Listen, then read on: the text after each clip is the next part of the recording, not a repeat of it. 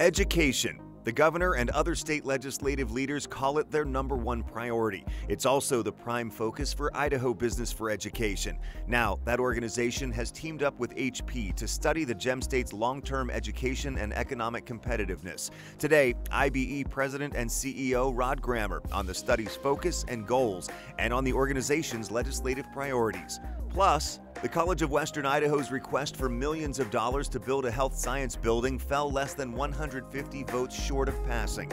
The college's leaders are now figuring out what to do next. CWI President Bert Glandon on where things stand and the top education issues the college is concentrating on this legislative session. Ahead on Viewpoint. From Idaho's News Channel 7, this is Viewpoint. And welcome to Viewpoint. I'm Doug Petcash. Idaho Business for Education says its goal is the same as the state's, to have 60% of Idaho's 25 to 34-year-olds hold a post-secondary education credential by 2025. To help reach that goal, IBE has teamed up with Hewlett-Packard, HP, on a study about the future of education in Idaho with their eye on helping the state develop the workforce businesses will need in the future. Today, to discuss the Gem State's education and economic competitiveness is Idaho Business for Education President and CEO Rod Grammer. Rod, first of all, thank you for being here and welcome. Doug, thanks for having me. Appreciate you coming in and giving us your time. First of all, can you tell us what is IBE and what is your overall mission? IBE is we have nearly 200 members all across the state, from Sandpoint, clear to Idaho Falls, Pocatello, even clear over in Soda Springs. Whole mission is to try to improve the education system in Idaho so that we can create the workforce we need. And as you mentioned in the introduction, the state needs at least 60% of its workers to hold a post-secondary credential by the year 2025. Actually, we need them now, frankly. But we've embraced that same goal. So we're working with the governor, legislature, state board, and others to achieve that goal. Now, this big study that you really just started within the last couple of weeks, you announced it, a partnership with HP. It's an employability study, education, economic competitiveness. What are you hoping to learn from this study? Well, I call it a landscape study, and that is we're going to go out all across the state. We're going to conduct interviews, focus groups, online surveys, and we're going to do a landscape study of Idaho to try to determine, what is the status of education? What's working, what's not working, what are our challenges, and what are our opportunities. And we're hoping that we can, from this study, make some recommendations to the governor's new Our Kids, Idaho's Future task force on where education could be going down the road.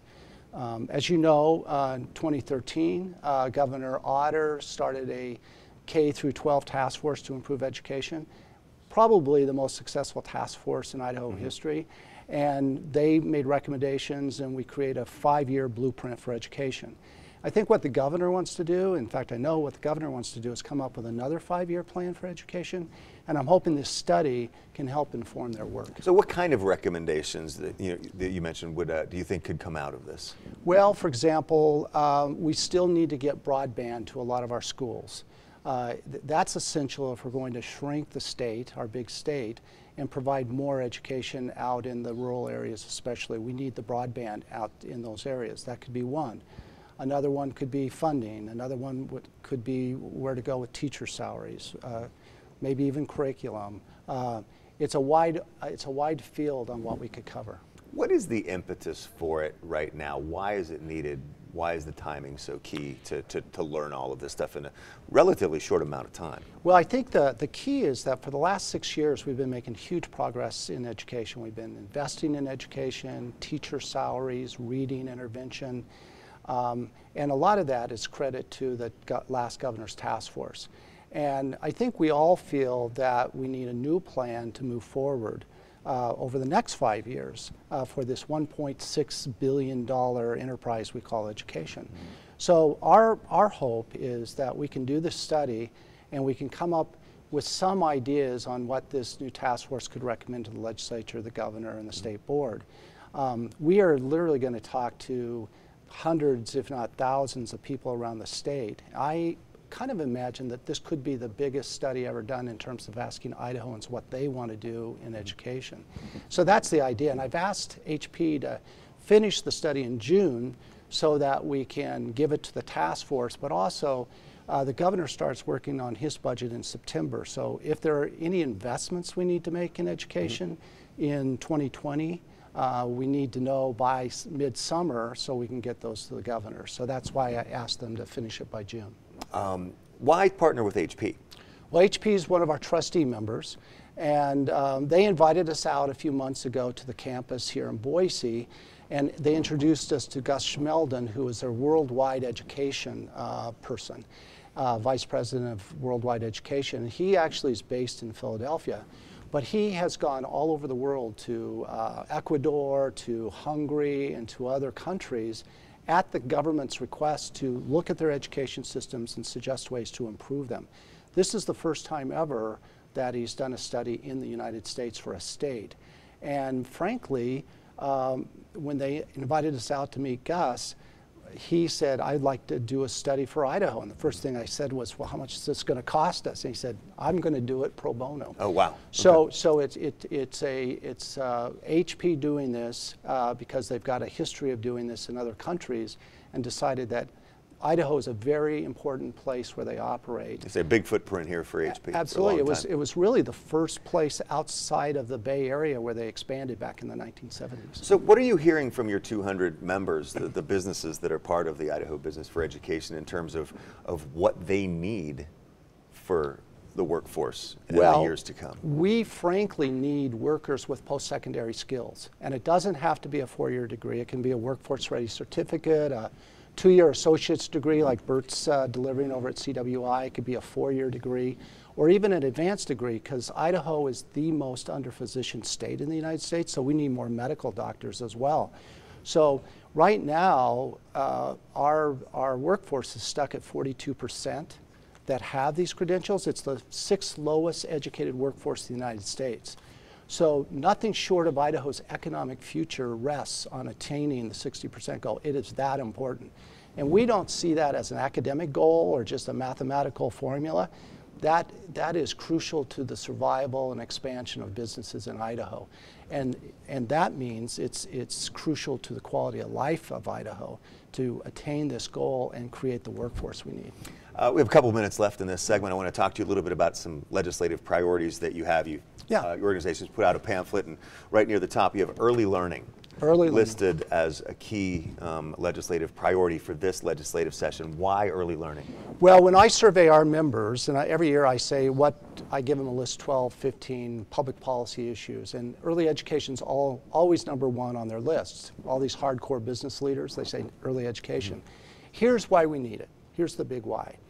We have 55% of our kids who come into kindergarten not ready to learn how to read, which means many of those kids will never read proficiently by the 4th grade.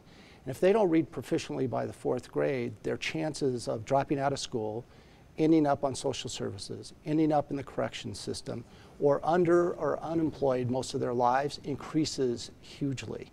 So we have to make sure that all kids in Idaho can read proficiently by 4th grade. And if they come into kindergarten, here's how I frame it. The kids who come from financially advantageous families, when they come to kindergarten and the gun goes off to start the race for their education, they're ready to start running. The kids who aren't, 55%, and even higher among our low-income kids, they've got to run a whole mile just to catch up. And that's the problem. These kids never catch up. So this is foundational to all the success we're going to have downstream on math scores, reading scores, SAT scores, go on rate. Reading is foundational to it all. You heard Governor Little say that in the State of the State. Well, this is where it started. Literacy, early literacy, Right. K through 3 Right. has been a big platform of his Right. since very early on in the campaign. And this is where it starts in early education. The best investment we can make in education, best return on investment, is in early ed. James Heckman, a Nobel Prize winning economist from the University of Chicago, has done research on this, and he argues that this is the best place to put your money. Briefly, you're also a big supporter of continuing to increase teacher pay. Do you believe that needs to continue happening beyond this 5-year career ladder plan that we've been hearing so much about? Yeah, we believe, and always have believed, that this 5-year commitment is only a 5-year commitment, and that we need to keep investing in the career ladder after this, because our teachers, we're losing too many teachers to other states, and we're losing them to other careers. And we have to make our salaries competitive. And we fully endorse the governor's proposal of $40,000 for starting teachers. In fact, we support the original idea of $40,000 for starting teachers, $50,000 for mid-career, and $60,000 for master teachers. Rod, thank you very much for your Doug. perspective on these education issues. I'm wondering, hopefully you can come back after June when you've got the results from the study, and perhaps you and Gus Schmeldon from HP can come back to discuss what you found. Love to do that. Thank you, Doug. Thanks, Rod. Pleasure having you on. Thank you very much. Well, still ahead on Viewpoint, so close and yet so far. The College of Western Idaho's request for millions of dollars to build a state-of-the-art health science building on its Nampa campus came up fewer than 150 votes short in November. So now what? Next, CWI President Burt Glandon answers that question.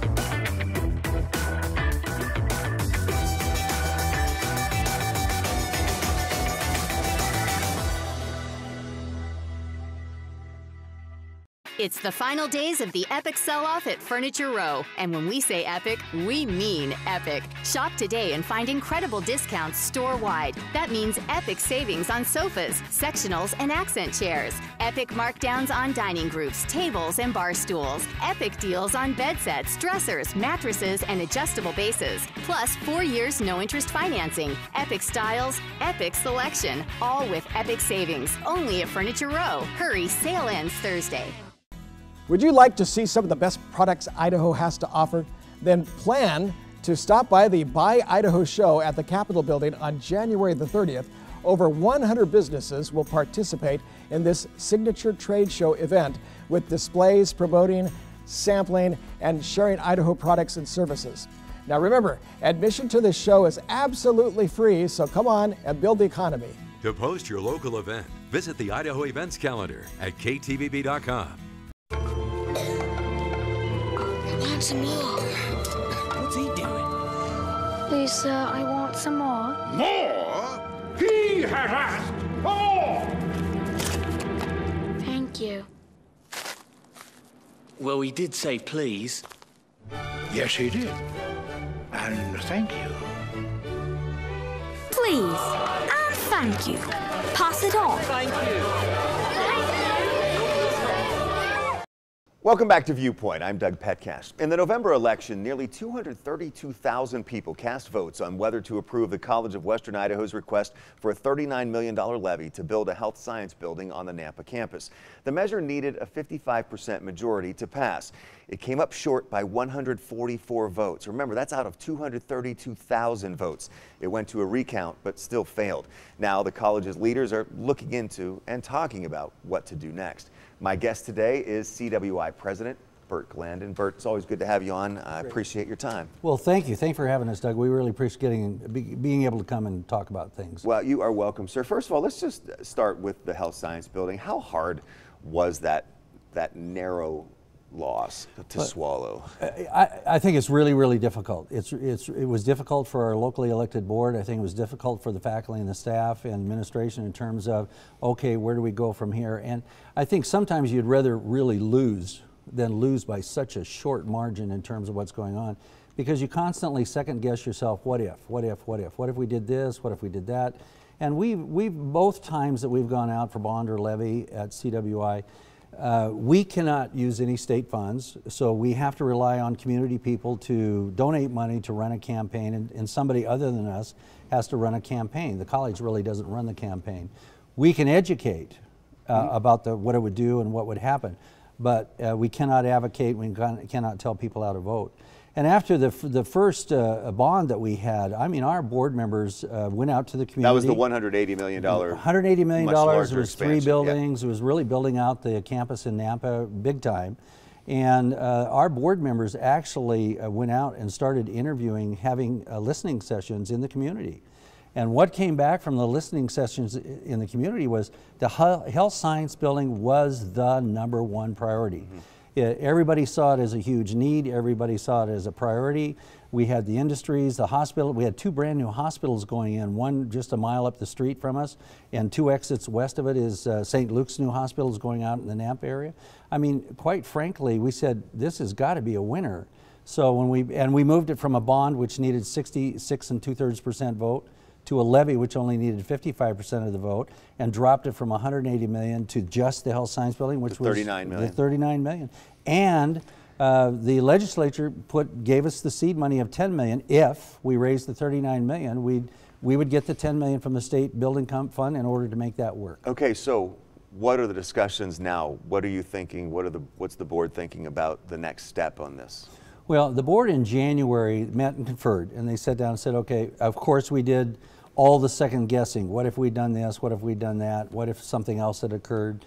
And one of the really tough things that the board talked about was where we were located on the ballot, which it was a 4-page ballot, and we were on the 4th page. And when they did the recount, I think one of the curious things that came about was when they did the recount, we sent 2 people to observe, which is what you're supposed to do. So 2 of our staff went and observed the recount process. They weren't involved in it, but they just observed. Mm-hmm. And some of the comments that came back to the board on that was, on a 4-ballot vote, there were a lot of 4th pages that were just blank. People just didn't fill them out. Mm-hmm. And so we were wondering, is there just a voter exhaustion after three pages? Or how does that really occur, and how could we have done that differently? We are now, the board is really, really looking for more information. I know that the board chair, Skip Smizer, and the vice chair, Mark Dunham, and the other board members, we have 2 brand new board members as of November as well, we're going out, we're talking to the hospitals, we're talking to the healthcare industry, we're trying to assess whether we can get the support, active support, and quite frankly, one of the other things that occurred in this last election was the hospitals were consumed with the Medicaid issue. Mm-hmm. And that was a major, major for the healthcare industry to tackle that one and make sure that one was taken care of.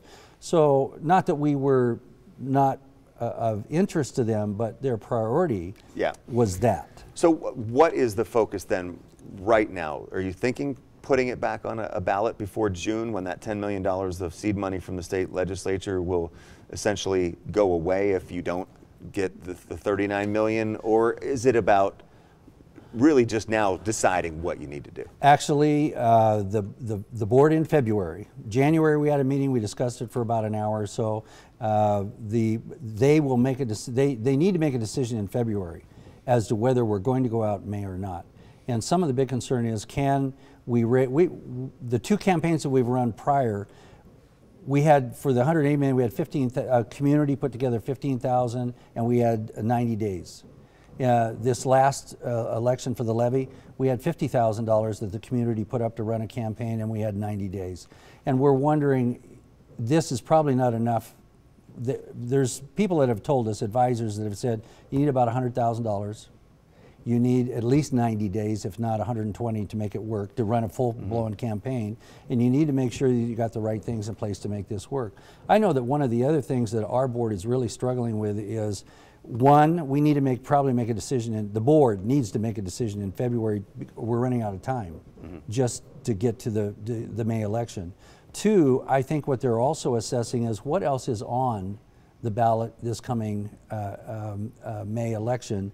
And one of the big issues that was discussed at the last board meeting was the $200 million jail in Canyon County. So right now it sounds like the big question is whether to go forward with another bond or levy issue right now. Correct, correct. Always can go again later in the future, but that 10 million won't be there. Well, exactly. Unless they approve it again. Well, unless they approve it again, and that would again, that's a part of the conversation, is how do we struggle with, if we don't go in May, if the board decides not to go in May, then how do we then talk to the legislature and the governor's office and whatever to try and figure out to buy more time for us to position ourselves to to get to the community. And again, the issue with the health science building is you figured you could put 2,500 students through there. New students. About per year, or every 2 years? Every year. With, what is it, phlebotomists? There's all kinds of healthcare technicians, there's nursing programs, there's phlebotomists, there's also the dental assisting program would be there. The synergism of putting all of those health science programs in one building was huge. We would gain huge capacity. And our conversations with the hospitals was, we would actually be working with the local hospitals about, one of the language things that we changed was, it's not time to completion that we were talking about with nurses. With both of the hospitals we were talking about, they said, look, quit talking about time to completion, because we hire all your graduates. We hire every graduate that you turn out. If you can show us, and if we can work together collaboratively with the hospitals and business and industry and the healthcare, and find ways to reduce the time to competency, meaning that when they graduate and they go to the hospital, they're value added to that hospital in 30 days, not in 90 days. In 30 days, they're actually they're productive people. And we were in serious conversations about how to realign the curriculum, how to put things together that would make a graduate of our CWI program competency-based, where they'd be value added within 30 days or 45 days, which would save a huge amount of money to the hospitals. Huge. It would save a lot of money to the hospitals, and it'd be value added that would be worth investing in. And that's part of our conversations with the healthcare industry. How do we make competency quicker, faster, more efficient, both for the student and for the industry to get a value added? Well, Bert, such a big issue, the whole thing around there. I'm sorry that took up all of our time today, but I would love to have you on again to talk about some of the other big issues that are swirling around about dual credits and the popularity of your career technical education and everything. So please, will you come back on again in the future and talk about that? Thank you, Doug. Thank you so much. I know the time flies when we're sitting out here. Well, still ahead on Viewpoint, these high school students mean business, and they've got that business down to a T. Shirt, sweatshirts, golf shirts, and other products. Their entrepreneur experience next. Fred Meyer is here to make your healthcare choices easier. If you're enrolled in Medicare Part D, we may save you money with copays as low as $0 with our preferred pharmacy pricing on most Part D plans. And that's just the start. Fred Meyer also offers low prices on all the fresh, nutritious foods you love, plus all the wellness essentials you need for your healthy lifestyle. Visit us online to learn more, or talk with one of our pharmacists today.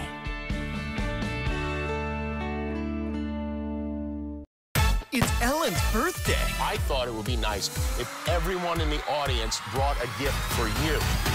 A lot of them are very light.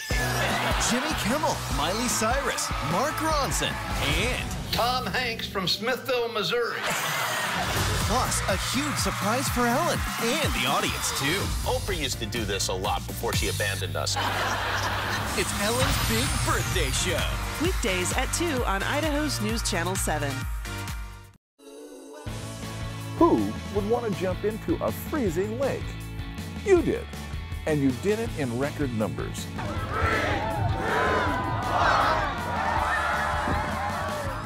Over 425 of you took the plunge or volunteered, and you raised a record amount of money, more than $50,000 that will make wishes come true for kids. Thank you for making this year's Make-A-Wish Great Polar Bear Challenge the best ever.